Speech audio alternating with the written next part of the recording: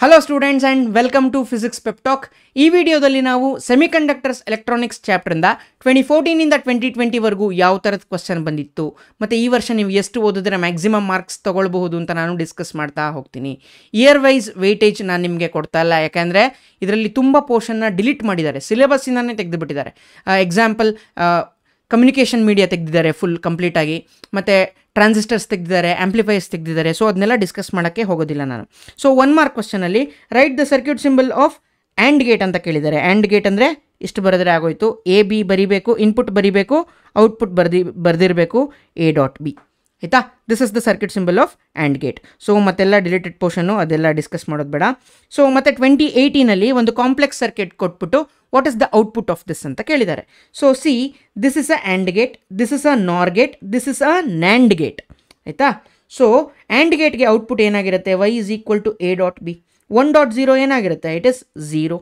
And this is a ನಾರ್ gate ಆಗಿರೋದ್ರಿಂದ y is equal to A+B whole bar ಆಗಿರುತ್ತೆ.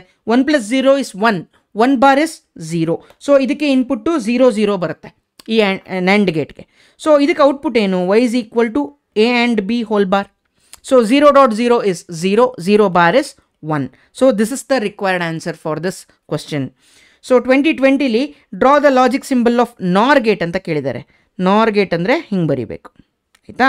So A and B are the inputs, y is equal to A plus B whole bar is the required logical expression for NOR gate. So 2 marks question ನೋಡೋಣ. So ಇದು deleted ಪೋರ್ಷನಲ್ಲಿ ಇದ್ದಿದ್ದು. What is ಫೋಟೋಡಯೋಡ್? Mention it's one use. ಫೋಟೋಡಯೋಡ್ ಅಂದರೆ ಏನು? It is a special type of PN junction which works only in reverse biased condition ಅಂತ ಬರೆದ್ರೆ ನಿಮಗೆ 1 mark ಬರುತ್ತೆ.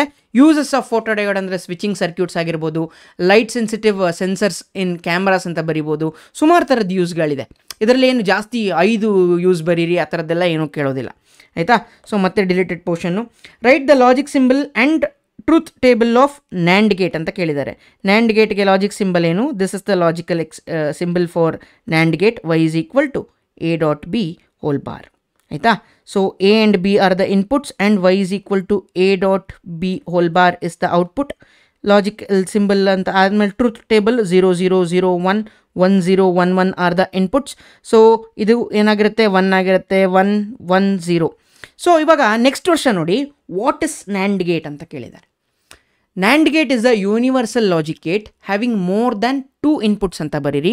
And it's output is high when one of the input is low ಅಂತ ಬರಿಬೇಕು. What is NAND gate ಅಂತ ಕೇಳಿದ್ರೆ. ಆಯಿತಾ? ಯಾಕೆಂದರೆ ನೋಡಿ, ಇದ್ರ ಟ್ರೂತ್ ಟೇಬಲ್ ನೋಡಿಬಿಟ್ರೆ ಡೆಫಿನೇಷನ್ ಹೇಳೋದು ಅಷ್ಟೇ. ಆಯಿತಾ? ಮತ್ತೆ ನೋಡಿ, ಮತ್ತೆ ಅದೇ repeat. What right it's logical symbol. ಈ ಸಿಂಬಲ್ ಬರೆದ್ರೆ ಆಗೋಯ್ತು ನಿಮಗೆ. ಆಯಿತಾ? ಮತ್ತು ನೆಕ್ಸ್ಟ್ 2017 ಡಿಲೀಟೆಡ್ ಪೋರ್ಷನ್ನು. ಮತ್ತು 2019 distinguish between N type and P type semiconductors ಅಂತ ಕೇಳಿದ್ದಾರೆ. ಸೊ N ಟೈಪ್ ಅಂದರೆ ಏನು?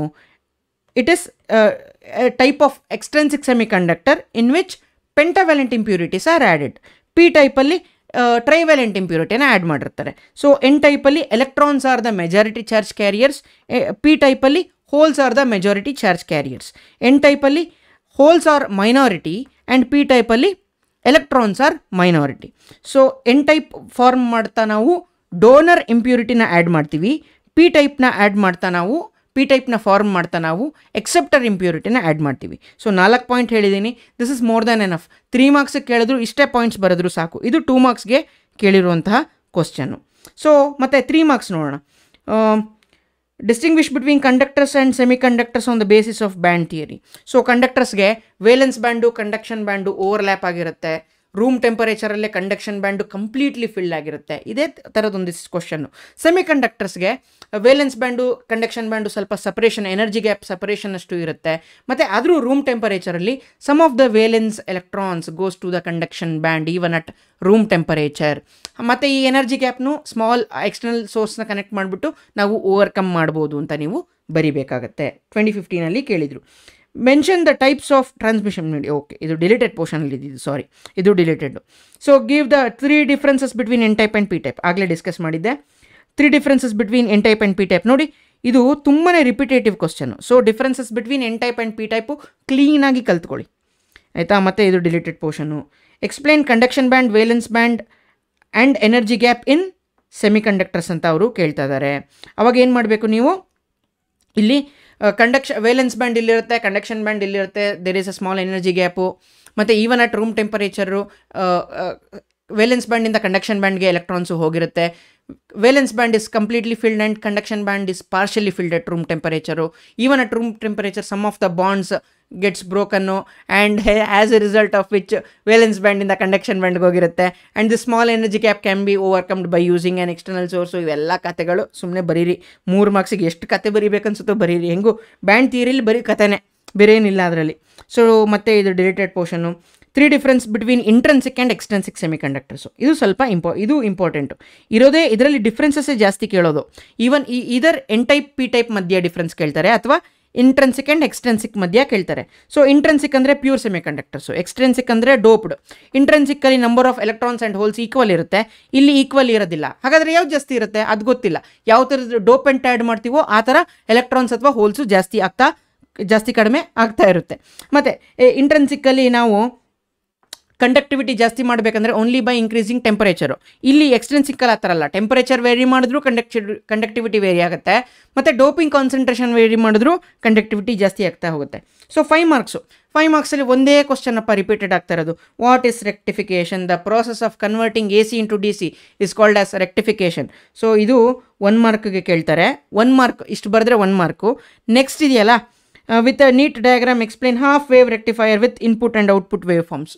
ಹಾಫ್ ವೇವ್ ರೆಕ್ಟಿಫೈಯರು, ಫುಲ್ ವೇವ್ ರೆಕ್ಟಿಫೈಯರು ಕ್ಲೀನಾಗಿ ಕಲ್ತ್ಕೊಂಡ್ಬಿಟ್ರೆ 5 ಮಾರ್ಕ್ಸು ನಿಮಗೆ ಅದೊಂಥರ ಜೋಬಲ್ಲಿ ಪಾಕೆಟಲ್ಲೇ ಇರುತ್ತೆ ಯಾವಾಗಲೂ ನಿಮ್ಮ ಜೊತೆ ಫೈನಲ್ ಎಕ್ಸಾಮಲ್ಲೂ. ನೋಡಿ 2014 ಕೇಳ್ತಾ ಇದ್ದಾರೆ, input and output wave form ಬರೆದಿರಬೇಕು. ಇದ್ರ ಎಕ್ಸ್ಪ್ಲನೇಷನ್ನು ನಾವು 5 ಮಾರ್ಕ್ ಡಿರೈವೇಷನ್ಸ್ ಅಂದ್ಬಿಟ್ಟು ಒಂದು ಪ್ಲೇ ಲಿಸ್ಟ್ ಮಾಡಿದ್ದೀವಿ, ಅದರಲ್ಲೂ ಫುಲ್ ಕಂಪ್ಲೀಟ್ ಎಲ್ಲ 5 ಮಾರ್ಕ್ಸ್ ಕ್ವಶನ್ನೂ ಇದೆ ಅದರಲ್ಲಿ. ಸೊ ಅದರಲ್ಲಿ ಹೋಗಿ ಬೇಕಾದ್ರೆ ಚೆಕ್ ಮಾಡ್ಕೊಳ್ಳಿ. So 2015 ಡಿಲೀಟೆಡ್ಡು, so 16, 17, 18, 20 either half wave R full wave ಅದೇ ಕೇಳಿರೋದು. ಸೊ ಅದನ್ನು ಮತ್ತೆ ಡಿಸ್ಕಸ್ ಮಾಡೋದಕ್ಕೆ ಹೋಗೋದಿಲ್ಲ.